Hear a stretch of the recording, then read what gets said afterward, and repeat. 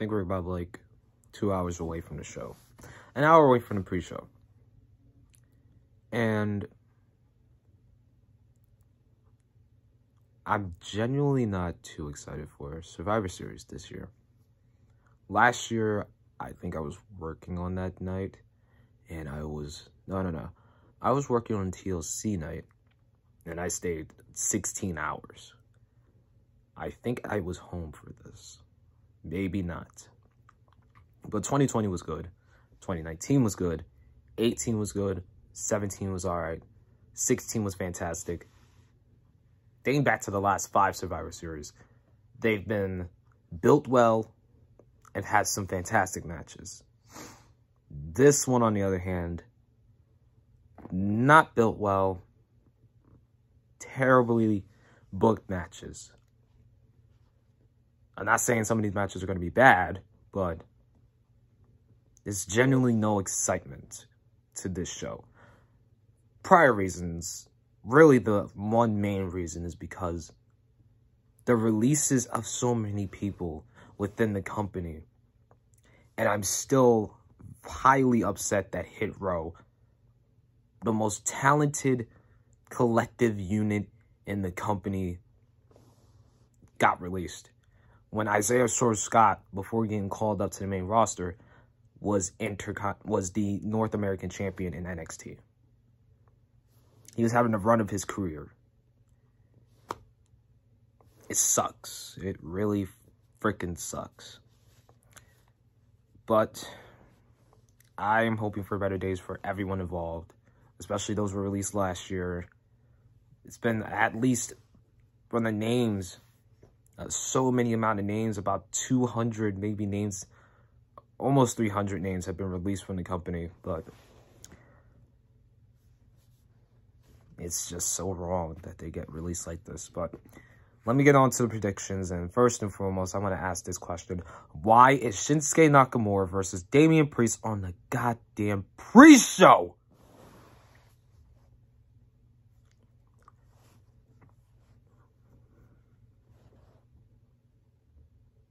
I hope I was looking at it and it's a lie and that they're kicking off Survivor Series, not the kick-off show. Because why? It's Shinsuke Nakamura, if you want to get Japanese and all literal. Why is he on the pre-show? I understand that if you don't go with that match on the main show, and you put the Battle Royal on the pre-show, that means AJ Styles, of all people, is on the pre-show. But you can make a random match, you know, that's for Raw and SmackDown. Or just have a 1-hour pre-show that just talks about the matches. And have all the matches on the main card.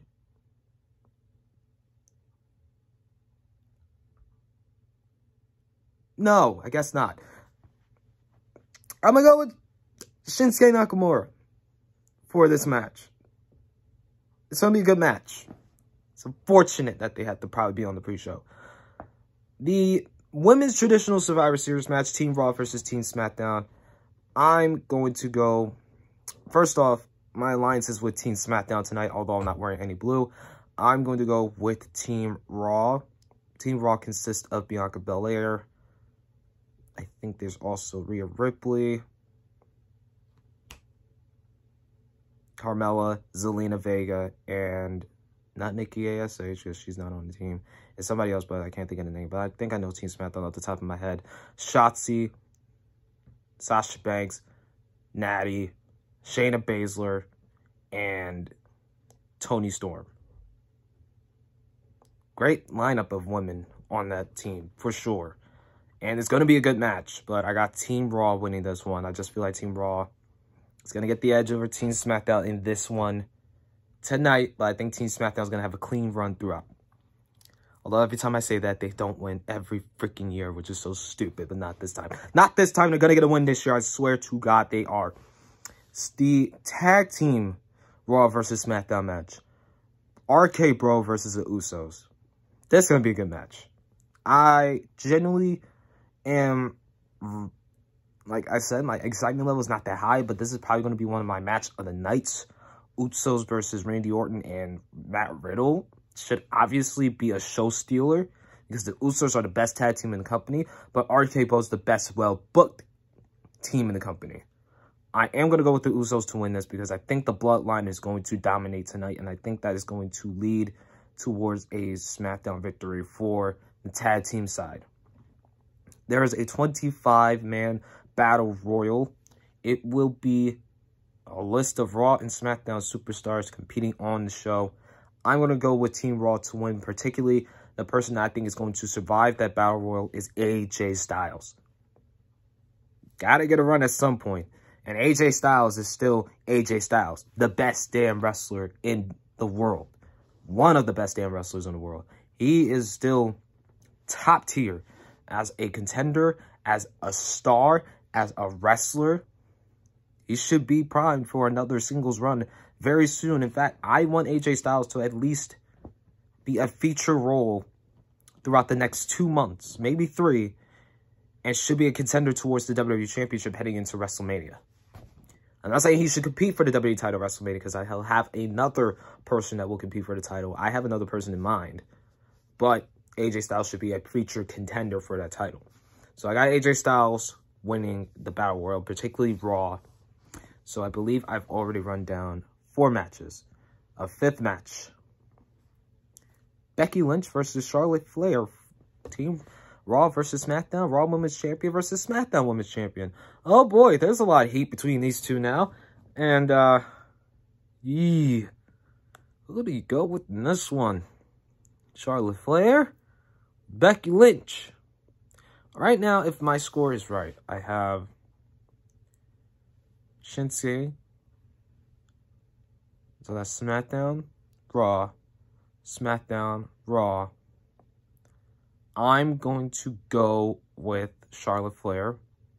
I think Charlotte Flair is going to win. I think she's the company's head person in the women's division, honestly. There's nobody that's going to be booked better than Charlotte Flair. And Becky Lynch is great, still is one of the best women's wrestlers in the world. But I don't see Becky Lynch winning this match, particularly because of the heat as well that is going to be involved in this match. Something's going to happen. People are saying that Ronda Rousey's going to appear. But I don't think so. I am thinking that Charlotte Flair is going to win. There's going to be a little bit of a confrontation afterwards. There's not going to be some significant thing that's going to happen. But something is going to happen. And last but not least, Big E versus Roman Reigns. WWE Champion versus the Universal Champion in the last Raw versus SmackDown match. That will pretty much determine the entire outcome of the show. And I'm going to go with Roman Reigns. Primarily because Roman Reigns is that dude.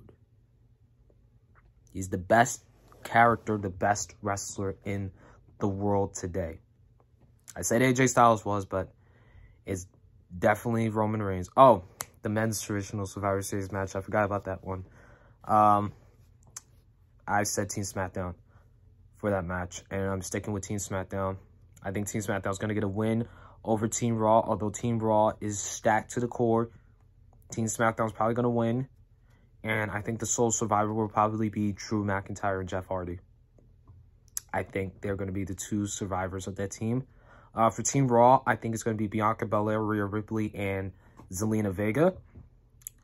And like I said, for Big E versus Roman Reigns, this is going to be my match of the night candidate. I'm going to go with Roman Reigns.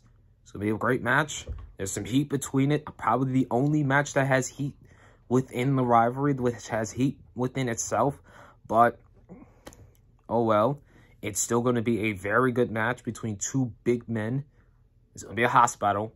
So I'm going to go with Roman. And SmackDown is going to win tonight. If I am wrong, Lord have mercy, help me. Think of a punishment for me down in the comments. I will take any. Thank you for continuing to support the channel, even after 2 weeks of not uploading. Really do appreciate it. It's a very different setting from where I am. It's downstairs in my living room on my recliner, and it's a lot of different pictures that you can see right here. Family, and that's really what I hold close to my heart is family more than anything. And thank you for being my family, honestly. Really do appreciate it. A lot of things are happening personally, but I will save that for another time. Thank you guys so much for watching. Like, comment, subscribe. Tell me how excited are you guys for Survivor Series. If you're not too excited, let me know. What did you think about everything that's going on in WWE recently? I know I haven't kept up with the product in a long time, and I heard about AEW Full Gear. I watched AEW Full Gear for a little bit. I watched it from the Punk Kingston match all the way to the main event. Fantastic show. But then again, I do have to watch the full show. I heard some matches were kind of dull, but there's a little bit. AEW is doing great for themselves, and so even in a sense is WWE, but it's very tough to kind of support a company right now that's just terrible within handling how they're going after trying to get people out of the company. So disgusting at this point. Thank you guys so much for watching. I will talk to you guys within tomorrow for maybe the Survivor Series review, or even maybe tonight after the show goes off the air. Peace, love, and be safe.